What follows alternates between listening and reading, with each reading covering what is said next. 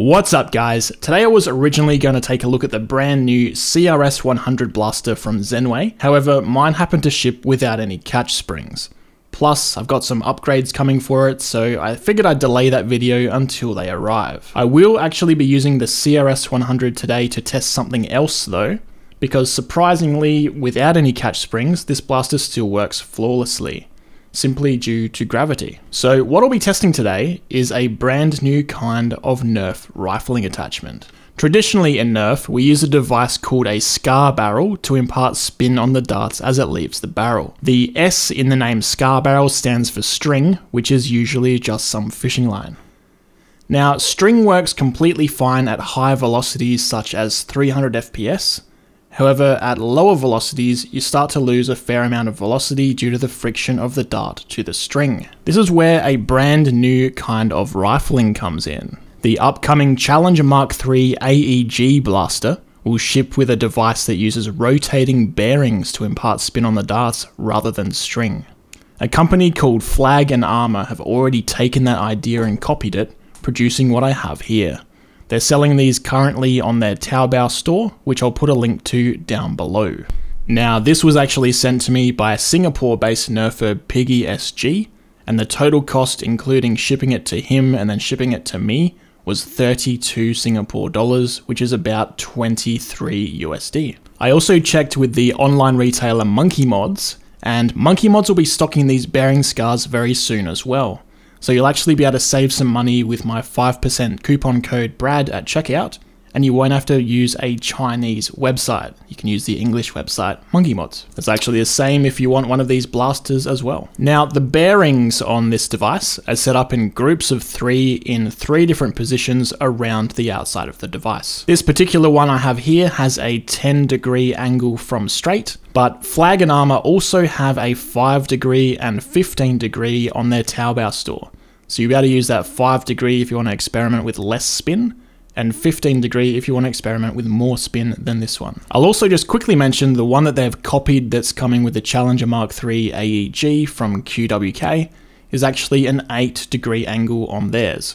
So it's completely different than the 3 that Flag & Armor are selling. The outer shell is very heavy duty for what it is. Resin printed, so it's a very smooth finish compared to what you'd normally expect from 3D prints. In fact, I originally thought it was CNC Delrin. It's suited for 16mm outer diameter barrels, which are pretty much the standard in the Nerf hobby besides brass barrels, and it's very easy to attach and remove, striking a good balance of not being too tight you can't get it off again, thanks to some raised ridges inside of it. It also stays on there nice and tight, so that when you're shooting, it's not going to fly off. Now, there's only so much I can say about a tiny little muzzle device that goes on the end of your barrel, so now let's head outside and actually test it on the CRS100 here against a worker 90-degree string scar barrel. I'm going to be using the strongest spring that comes with the CRS100, which is a 14 kilo equivalent spring. They call it a 2.0 spring, but I'm also going to be using the brand new worker darts. First up, I'll use this chronograph here to check velocity, first with no attachment, then the string scar, and then the bearing scar to see how much they reduce velocity by each.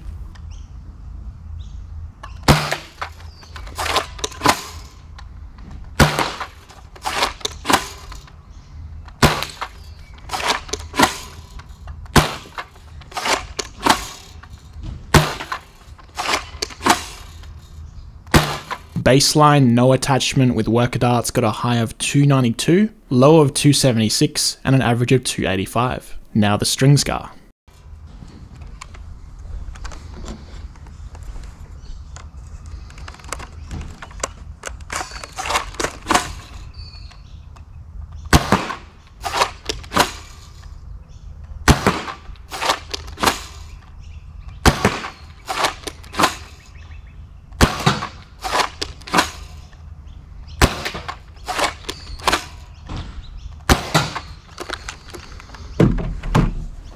It looks like the worker 90-degree string scar actually increased the velocity due to it adding additional barrel length to the blaster, which was obviously over-volumed for the barrel. But it got a high of 293, low of 282, and an average of 288. Now let's try the bearing scar.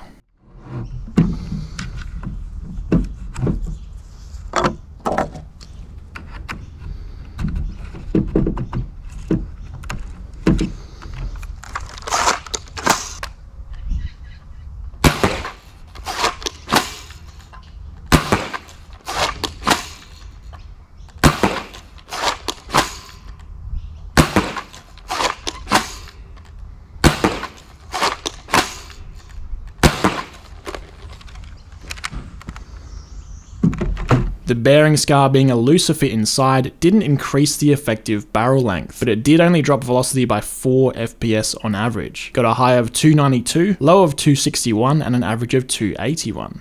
Now, because these results didn't really show whether the bearing scar has lower friction than the string scar, when I got home I decided to do some further testing with weaker springs in the CRS100. With its weakest spring, the 1.2 or 3.5 kilo spring, the CRS100 shot an average of 88 feet per second. With the worker string scar attached, that dropped dramatically to only 21 FPS on average, and it had multiple shots not actually leave the barrel at all. With the bearing scar attached, the average was 75 FPS, and every single shot fired. So at stock elite velocities, you can actually use the bearing scar and it only drops FPS by 15%.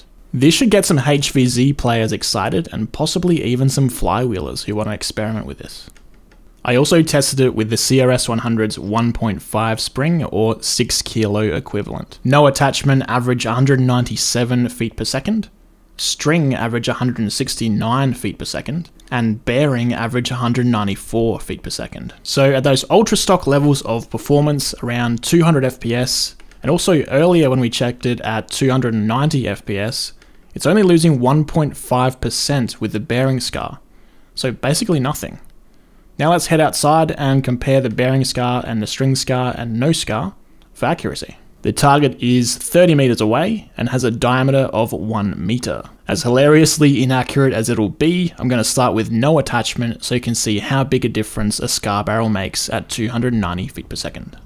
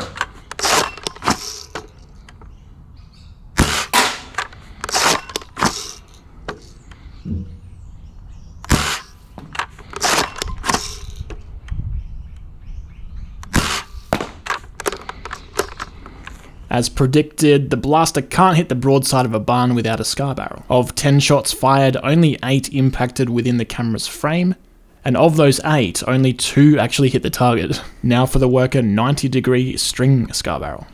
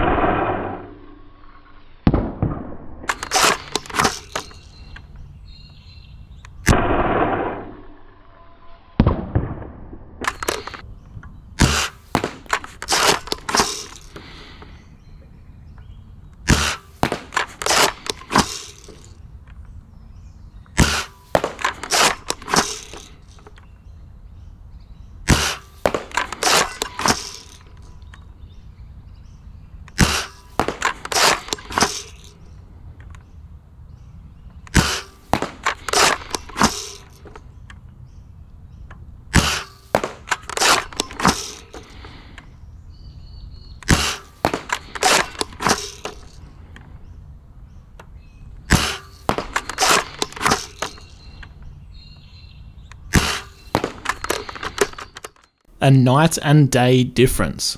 Every shot hit the target. Now for the bearing scar.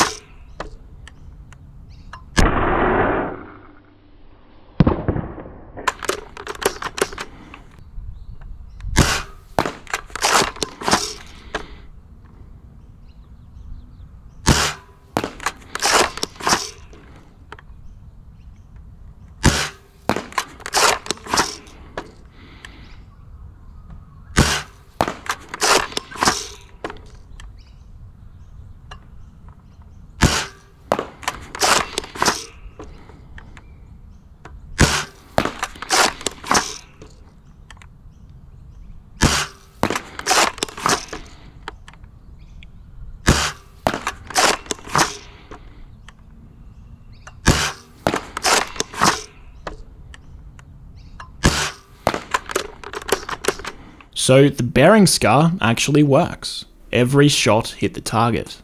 Not only did it work, but if I center and compare both the string scar and the bearing scar actually had a slight edge in accuracy. So, what have we learned? Well, the bearing scar definitely has much less friction to it than a string-based scar. You could even use it at stock elite velocities if you really wanted to, and possibly even on flywheel blasters. Around the 200 FPS range, it only dropped velocity by 1.5% on average, and at the 290 FPS range, it only dropped velocity by 1.4%. Those amounts are so low that I'd call it no loss at all, especially compared to the accuracy gains. If you want to buy one of these and try it out yourself, check out the Taobao link down below for a 5 degree, 15 degree, or this version, the 10 degree that I tested. Also keep an eye out for Monkey Mods, who's going to be getting these in on an English site. Also, please keep in mind they have copied QWK, who are doing an 8 degree version of these. So if you're kind of morally against that kind of thing, maybe wait for the Challenger Mark III to come out with its own scar barrel. I hope you've enjoyed this video comparing the new bearing type of scar barrels against the traditional fishing line ones.